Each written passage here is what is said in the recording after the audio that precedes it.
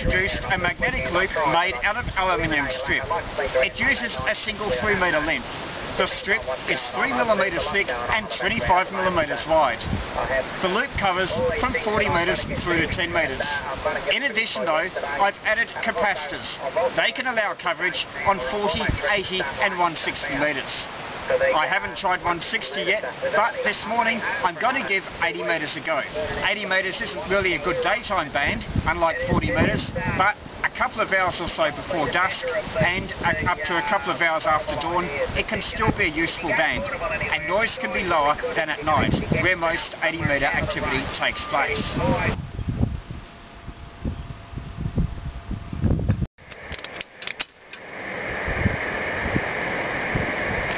Another thing I've done since the last video is attached a larger knob.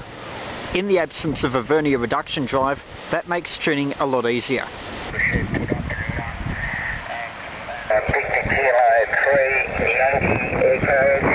Very low, pedestrian mobile, doing a fine job.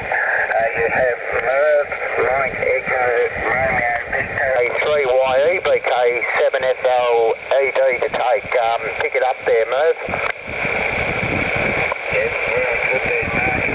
Peter, you are 455, 457, call sign VK7 Fox, Lima, Echo, we're northeast Tasmania, Marytown, Cooper, Marys, and we're talking with Mark, VK7 Fox, Mike, Papa, Radio, and he's up the northwest, up in the northwest of the state there. VK3, Yankee Echo, over to you, VK7 FLAD, over. Yeah, got him there, Murph. Yeah, good morning, Peter. VK3, Yankee Echo, pedestrian mobile, VK7 SMPR, VK7 Fox, Mike, Papa Radio, Mark. Good morning to you. And you're about a 3x2 to me at the moment. VK3, Yankee Echo mobile, VK3. You're very in between strength there though, and strength about a half. 80-90% readable.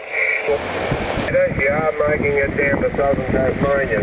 What's the conclusion? A loop like this can give many good contacts on 40 through to 10 metres. On 80 metres though, it would be a bit of a struggle. Stations will often hear you there, but you may get readability 4 reports or less. On 160 metres, it's a great receiving antenna, but it's unlikely anyone will hear you, unless you're very close. A loop a bit bigger, say 1.5 metres in diameter, would perform a lot better on 80 metres. However, at that size and bulk, it gets a little bit cumbersome for regular pedestrian mobile use. More details of this and other loops can be found on VK3YE.com.